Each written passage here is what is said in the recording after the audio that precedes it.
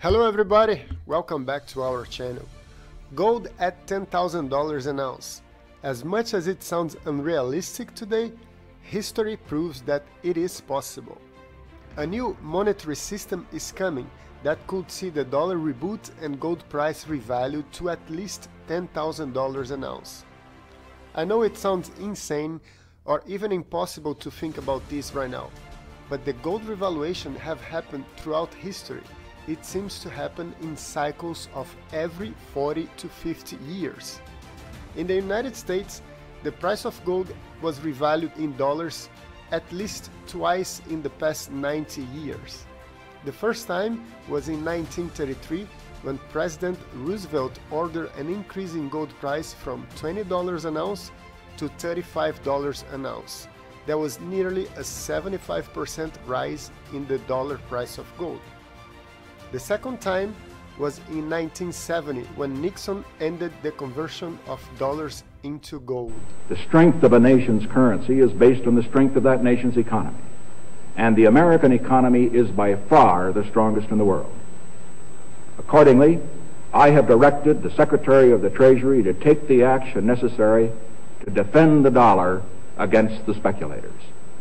I have directed Secretary Connally to suspend temporarily the convertibility of the dollar into gold or other reserve assets, except in amounts and conditions determined to be in the interest of monetary stability and in the best interest of the United States.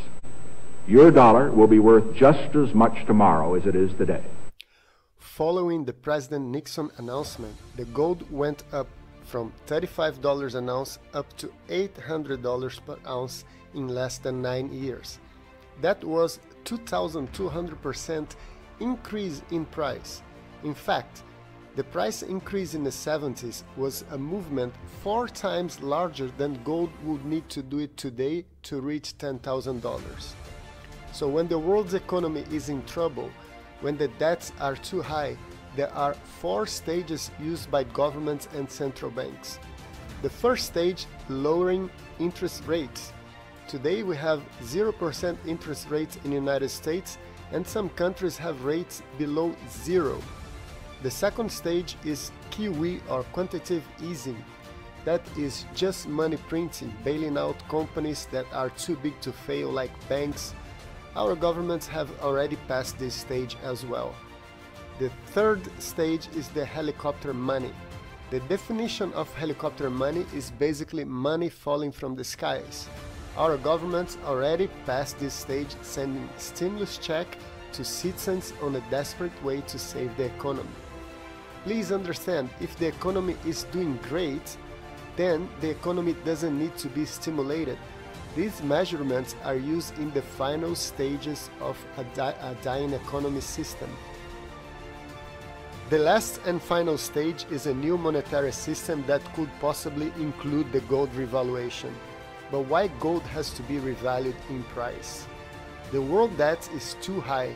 In fact, the debt is much higher than all the money in circulation in the world. So it's impossible to pay all the debt because there's not enough money in existence to pay for it.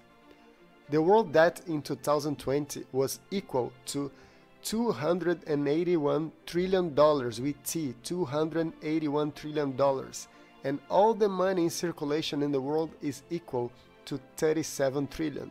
So the debt is almost 8 times larger than all the currency in existence. However, all the central banks hold gold in their reserves, and with a simple gold price revaluation, this $281 trillion in debt becomes once again affordable and can simply disappear overnight. So let's say what specialists say about this possibility.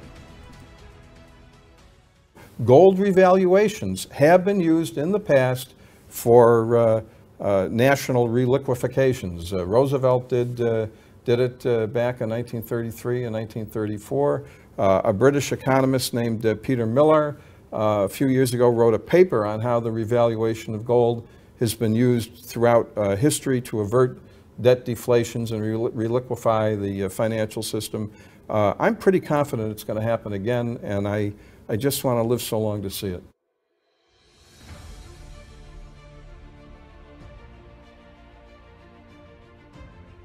So I really think what you're going to see sometime before the end of this decade is a huge deflationary crash, and then countries will print their way right into hyperinflation, because what will happen is they'll print and nothing will happen. And they'll print and nothing will happen. Because as they print, people are still scared and they'll save that currency and they won't spend it. And they keep on printing, and in my book I wrote that, you know, like the US government could do helicopter drops. They could refund all the tax that you've ever paid in your entire lifetime. Eventually there will come a time where people say, you know what, I've got enough saved up for retirement and I really deserve a new car, or I really deserve a new big screen TV. And when people start getting comfortable and that currency comes out into circulation and velocity picks up, you can have a hyperinflation without having to have the countries print their currencies into oblivion. So there's going to be no currency necessarily changing hands, but what you're going to see is the value of currency plummet and the value of precious metals skyrocket. We have the greatest opportunity in history laid at your feet right now. The opportunity is the spread between these two.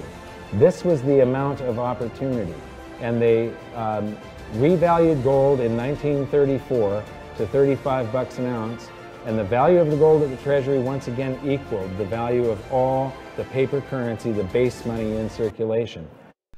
What Mike Maloney is saying is that these two lines must eventually meet again, and the gap between the lines represents your investment opportunity. The orange line represents the price of gold, and the blue line represents the money supply. In the years 2000, after the dot-com bubble, the price of gold and the money supply were equivalent. After the Lehman Brothers crash in 2008, central banks had to print money to bail out the banks, and luckily for the governments, the price of gold was at the fair value. The lines met again. Since then, another massive gap between these lines, or according to Mike Maloney, the spread or opportunity, have been created. The gold price and the money supply would have met again in 2020, but it did not happen due to all the money printing to save the world's economy from the health crisis. So now the gap, spread or opportunity is the biggest in history, and as it is today, without any further money printing, there are two options for these two lines to meet.